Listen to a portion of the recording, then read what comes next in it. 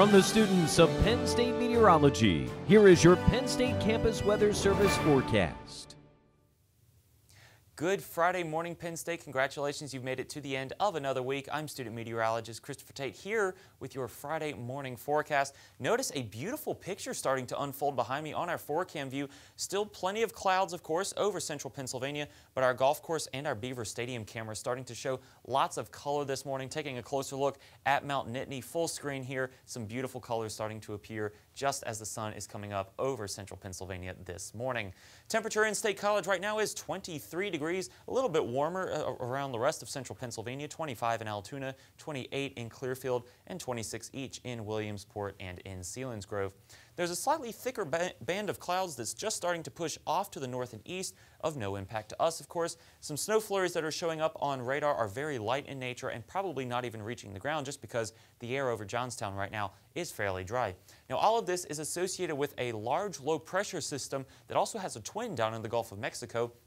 The one we're more interested in is centered out over St. Louis, Missouri this morning and is going to be pushing off to the east and to the northeast as we head through the weekend. Starting off with your forecast for today, though, 40 degrees will be the high temperature under a mostly cloudy sky. That's a little bit above average for this time of year temperature-wise. Winds out of the northeast around 5 miles an hour.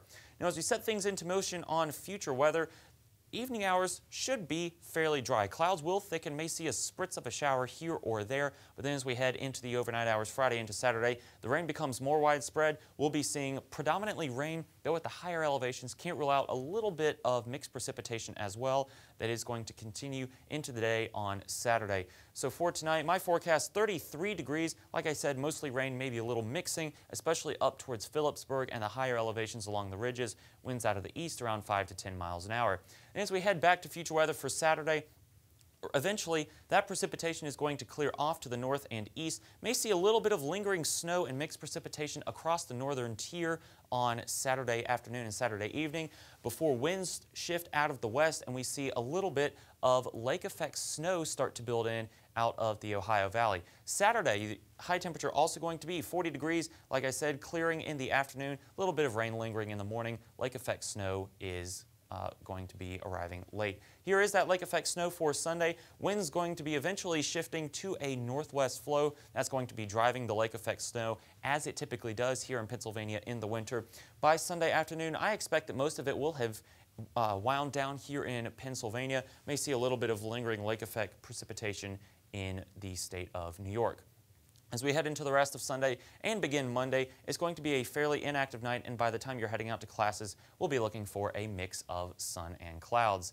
Monday is going to stay fairly cloudy, though, as we see here on our 7-day forecast. Temperatures are also going to be fairly uniform. Notice we're just bouncing between 37 and 38 degrees for your high temperatures. Tuesday, we get a little bit of extra clearing. Wednesday shouldn't be too bad, partly cloudy. And Thursday, we are looking at the isolated possibility for a chance of some snow flurries. From the Penn State Campus Weather Service, I'm student meteorologist Christopher Tate. Have a great weekend.